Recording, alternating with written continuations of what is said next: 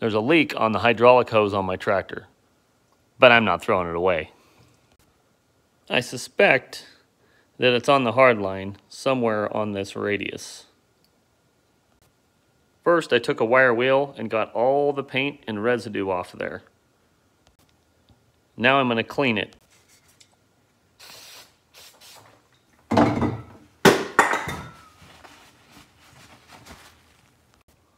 Now I'm going to use this dye penetrant.